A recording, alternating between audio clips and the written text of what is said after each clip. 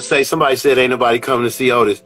You know, I've decided. I just want to say this. My new thing is I'm coming to see Otis. I want to see Otis. I want to talk to you. I got some things to get off my chest. This is. I'm coming to see Otis. Everybody else can watch me go see him.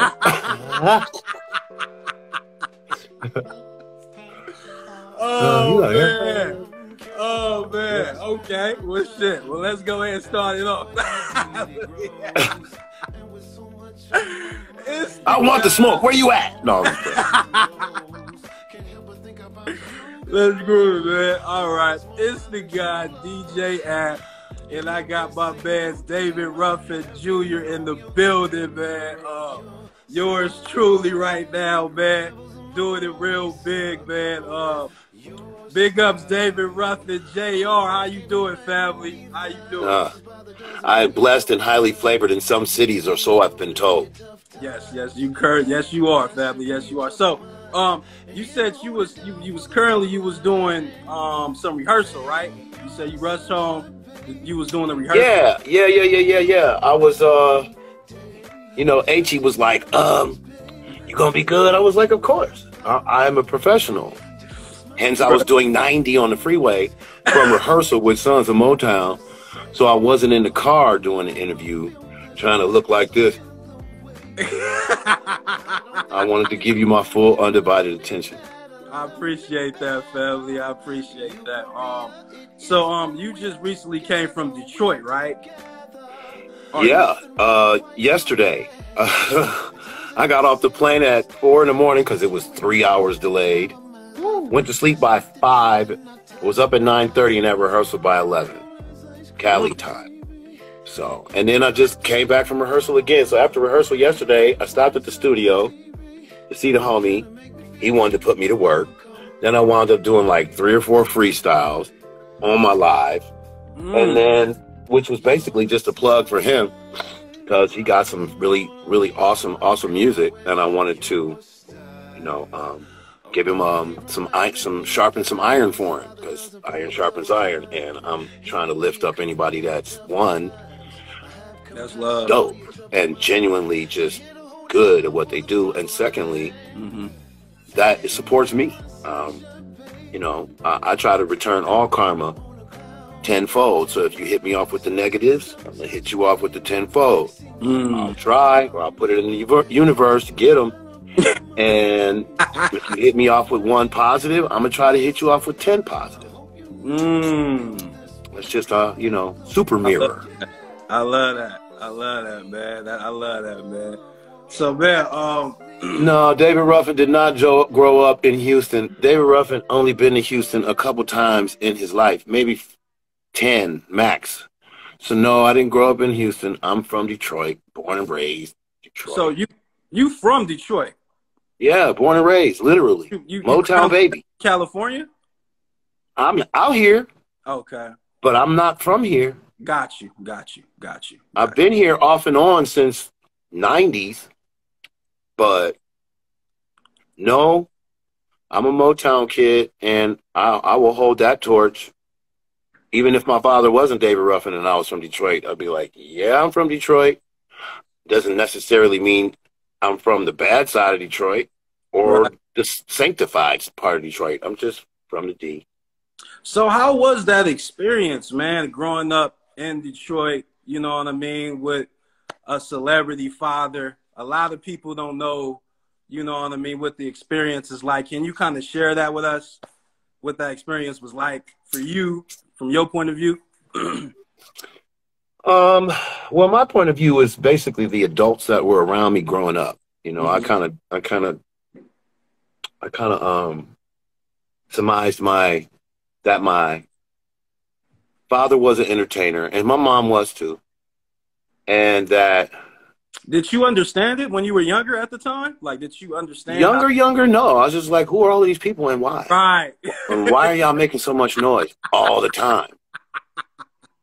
But eventually, I figured it out, and after knowing all of the temptations and growing up around all the temptations, it started to make more sense to me as to why Pops wasn't home. Gotcha. And then when he left the Temptations, or was fired or whatever people wanted. Um, I was, touring with him again there too, and then a reunion tour as well. So I mean, I've been around it, so I did figure it out rather quickly. Um, and I didn't really get, of course, I didn't get the stardom of it. I just knew he was a singer, and I knew he was in a popular group, and I knew he was in Temptations, and I knew he was solo. But it didn't really, I didn't really get it probably until high school, how popular he really was. But I mean, I fell into the role. I fell into the role. He started telling me how, I had to be when we were out because of who he was. Right. And I was a little rambunctious, so Pop said do something. I would just listen because he was not a joke with that belt. Yeah, they always back in the day, man. They always back in the day. We all got a little bit of that, you know what I mean? Right, you go to school and the teacher be like, what happened to you? I got a whooping. Oh, damn, sorry to hear that. Nowadays, it's, oh, my God, I'm going to call all of the police in the world. Right. Man, so as far as like for the people, for the generations now that didn't grow up in that era, and for the people that just only seen the Temptation movie, was it as accurate as possible when it comes to, you know what I mean, your father? Man, nope. Garbage. Yo, that movie was held up for 4 years. 4 years. Through my family, my sisters and I held up that for 4 years in litigation, trying to make the movie not come out because it just put him in a bad light. And then after a while, you realize in most movies there's a villain. Right. Who was the villain of this movie? Oh, my father. Fuck you.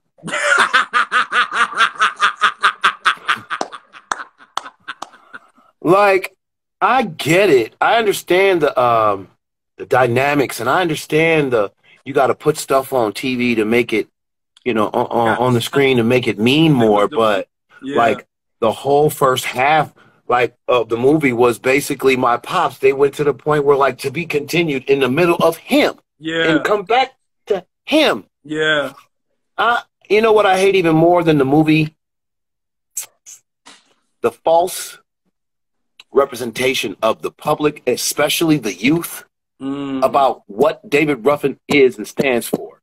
Right. All these cats out here, David Ruffin this, David Ruffin that, David Ruffin this, and they name and they songs out their mouth, out their buttholes, everywhere. Yeah, I see exactly. It's annoying because they're not putting any respect on it. Got you. They're not glorifying that he was a great dude. They're glorifying that he was a fucking idiot in a movie. Right. Right. And that he was that OG and he was that motherfucker and he was ooh. But if it was they daddy, whether he was that or not, they wouldn't like it. Facts. And I don't like it. And I never have. It took me years to watch the whole movie. And there's other people in my family, my mama included, that took years. Like, I haven't seen Ain't Too Proud to Beg yet. On purpose. So people keep asking me, why haven't you gone? Why won't you go? To an Ain't Too Proud to Beg event? I'm not going to any Motown event, any Ain't Too Proud to Beg event, any Temptations event, any of the above without an invitation. Yeah, I know how to coattail. I know how to kick in the back door. I know how to talk to the man on the guest list. Easy. But until I'm invited to any of these events and productions, I'm going to just be as uninterested as my father would be. That's quite interesting. So you telling me they haven't invited you to nothing? And they do it on purpose. Let me tell you how many anniversary Motown shows there have been, and I've gotten no. Let me tell you how many times they've been on TV. Let me tell you how many times they've been at the Greek. Let me tell you how many times across the globe. I don't get invited to nothing, and I know why. It's because of my father. It's not because I'm going to run up there and act a fool. It's because they're afraid that because I'm his son, that I might just run up there and act a fool. But I wouldn't do that unless I was there and they were clowning or saying something disrespectful. Then I might. But other than that, I'm not going to do that because regardless of how dope it looked for some people to see my father in the movie go up on the stage and snatch the microphone, if you're a grown-up, if you're an adult, you know that that was based around some sort of jealousy, insecurity, and a whole little plethora of other things as to why he did that. But one of them that was very important was unprofessional. Drugs is a powerful thing. Drugs. It's the drugs. It's the alcohol. My father was an alcoholic and an addict. Bless his heart. His heart was, I mean, you know, he was a good old, like, regular Davis, Eli Ruffin Davis. Eli Ruffin, good old boy. No problem. Humorous, fun-loving, considerate, compassionate, all that. But they don't say none of that. They don't do none of that in the movie. That's for real. It's just about, they don't talk about us. They don't talk about his kids. They don't talk about neither of his kids' mothers. They talk about Tammy Terrell? For what? That was a fake-ass relationship anyway. That was some Berry Gordy, Tammy Terrell, you out here wilding too much, fucking with too many people, and David Ruffin, you can't sit your ass still neither. Y'all want to date over there, you want to date over here. You motherfuckers sit right here in this group, in this studio, in this building at all times. Y'all want to date each other. Wow. That was like that was like what we see sometimes happening now, where these entertainers get together and pretend they dating. Propaganda, basically. They didn't. Neither Tammy or my father was hip to what was going on. The label made them do that. Gotcha. And you know, I wasn't there, but over time, I've talked to enough people to know what it more likely was. And I've been in the business my whole life, so I know what comes to the table. I know what kind of propositions are made. So, I mean, like, I just didn't like that the movie didn't make him a little more real. Hence, it ain't over. That story ain't over. That story ain't over. Facts. Oh, wow, man. You just laid out a whole lot of information that a lot of people don't play with me. Get me on the interview. I'm not. I said I want all smoke. Run it. Wow. I'm with the business. I'm that dude. Wow. That's crazy. Let's get him. Let's get him. Wow. But, you know, the funny thing is regardless of how they tried to portray your father to be in the movie, one thing they can't deny is that voice and that damn music. Because if you... you're absolutely right. You're absolutely right. I got a song. You're so right. Enemy, or who they feel is the villain in that movie, the best motherfucker in that movie is David Ruffin. And that's I know. Without that character, ain't no movie. Ain't no movie. When people when people reenact the movie, ain't nobody reenacting nobody's parts but David. Maybe Eddie. Yeah. Eddie, like, man, David, it's funny how they still ain't coming to see Otis. They still coming. They watching the movie to see how wild boy David Ruffin was. But that's not how wild boy David Ruffin was. He was a wild boy. Some of that stuff might have been fueled by actual events. Got you. Yes. Yeah. I won't say that the movie's a complete lie. But like you said, it kind of blew it out of proportion.